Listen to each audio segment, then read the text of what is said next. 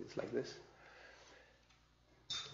The very brief history is that back in the 80s, we had project assigned technical advisors, mainly recruited by Danida, and they were thought to develop capacity. That was kind of the good old model: send in the expert, show how things are done, and then our partners would be able to do so. We called them recipients. We may sometimes still do that, but we have found other words for the same thing.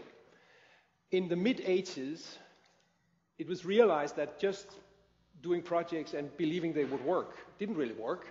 And that led to the concept of PRT, project-related training, where training was added as a specific component to projects. So if there was a power plant, there would also be a training component. I was, at that point in time, calling myself a sociologist, and I entered a power plant as a training consultant, and they looked at me and said, "Sociologist in a power plant? Are you crazy? What's this guy doing here?" But it was an attempt to make a systematic approach to training. I think it had its value, but of course it was focused on, say, a power plant, how to maintain it, how to run it. When we came to the late 80s, then the first thinking in Danida about institutional aspects began to come to the fore. I'm not saying it was not there before, but the first time it became articulated was around 88. There was a document, a report called Institutional Aspects of Danish Project Assistance, and there was a Nordic technical assistance personnel evaluation, a joint Nordic one, that very clearly said, yes, technical assistance personnel has a lot of useful functions, such as to ensure disbursement of money on time, etc., but they do not support capacity development. That finding was repeated in every single evaluation on technical assistance done ever since. The big one, 92, Elliott Berg and Company, done for UNDP, another one in 2002 and 2003, etc. So at that point in time, it was very clear that the traditional model didn't work. And in 1991,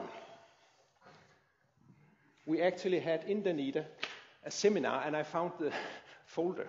It was nearly before I don't have it on computer anymore, because the computers was kind of not having big hard disks.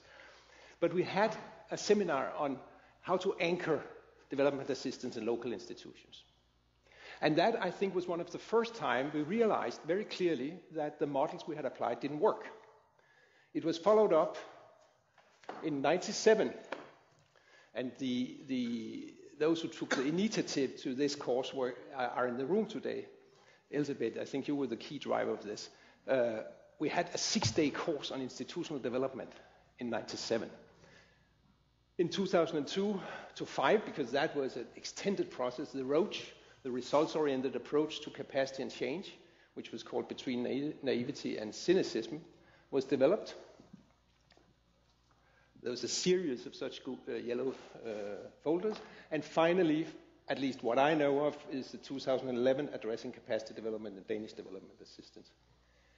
Just a few quotes from all of these years, and I will not ask you, you can read them, you can see them later, but what is interesting is already in 1991, we talked about how difficult it was to go beneath the surface of the formal official picture of an organization to uncover hidden agendas and goals.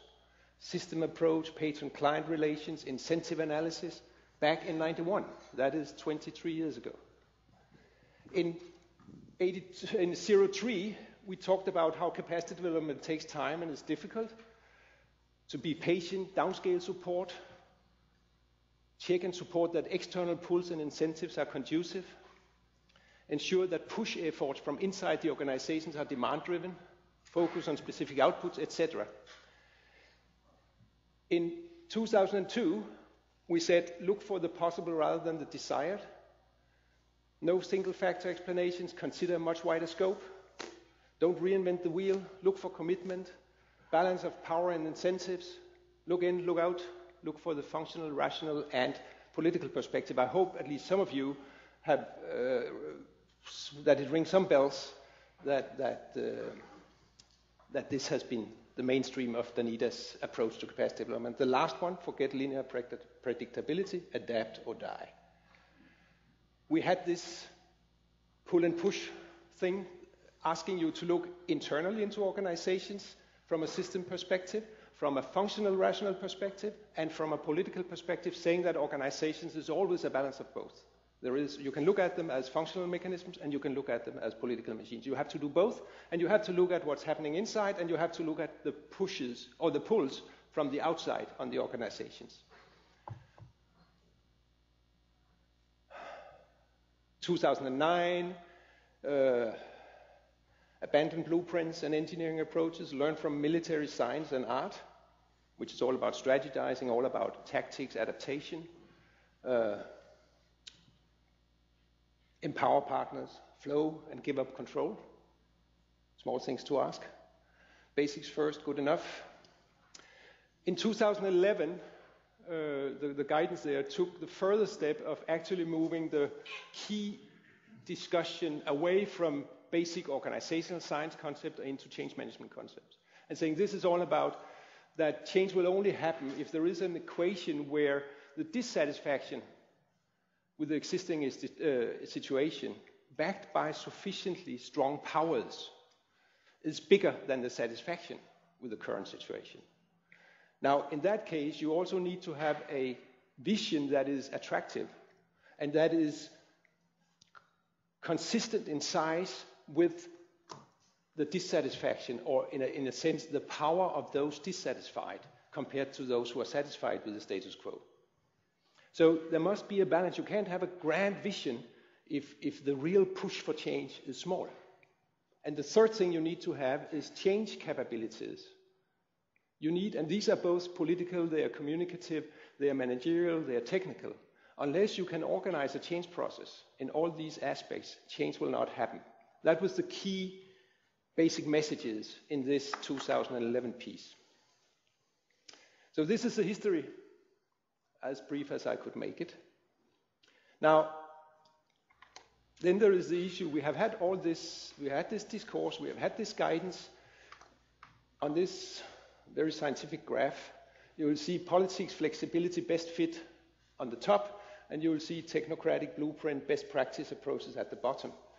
And this is obviously my personal take based on what I have seen, and not in Danida exclusively, that the technocratic approach, when we began on this in the 90s, we also, I think the practice moved in the direction of more flexible, adaptive approaches. And I actually think that the sector-wide approaches, as at least it was implemented in some instances and in some areas, tried to be that long-term, more flexible approach that also allowed politics to come into the picture. I think that after Accra, or when the results agenda and other new public management ideologies came very much to the fore, that many donors backtracked and went away from this and became, again, more believing in the idea that blueprints and upfront ex-ante conditionalities, now phrased as results and indicators and all that stuff, has actually pushed us back and made us more technocratic in our approach to support capacity development. Which means that some of the questions that I also hope we can get feedback on today is that, sure, the mess of politics and power and interest is here to stay. I also think that it's possible to get quite a good understanding. I mean, you'll find an amazing amount of literature supporting the understanding of what actually happens, as the Dutch say, at a point in time, behind the facade. When we only see the facade, it's not because you can't see behind it, it's because you're blind. It's because you don't try to see behind it. I would claim that it's actually possible, and it's done. It often needs another type of interaction with locals who will have a much better perspective on what's going on, but it's possible. And then the question is, what do we do about it? Because as much as we are now saying that there is a political economy reality out there, we also work in a political economy reality ourselves. So just asking the donors to become smarter, accept politics, work with mess, is like asking developing countries to have a more sustained political will. It means it's superficial, it's uninformed, because there are realities in donor countries that make donors react as they do. And we have to be realistic about that, but still, it makes it as interesting for us today, I think, to look in the mirror as it is to look out of the window, not only because it's November or December and dark and grey, but actually because looking at ourselves and our practice and finding out what are the boundaries for doing better is obviously a challenging question for us. So what can we do better for capacity development, recognizing that we have for the last 22 years, more or less consistently, in more or less detail, said some of the same things that we will hear more eloquently and better phrased from our guest speakers today.